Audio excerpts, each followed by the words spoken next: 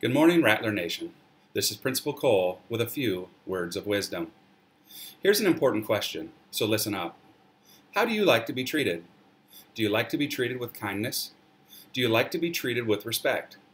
Do you like it when someone smiles at you or gives you a big hug or listens carefully to what you have to say? Most of you would give an enthusiastic yes to all of these. Now ask yourself this question. How do I treat others? Do I treat others with kindness? Do I treat others with respect? Am I generous with my smiles and hugs? Do I listen to others when they speak? Former President John F. Kennedy once said, "Every American ought to have the right to be treated as he would wish to be treated." Today, remember the golden rule and treat others only as you would want to be treated. With something to think about, this is Principal Cole.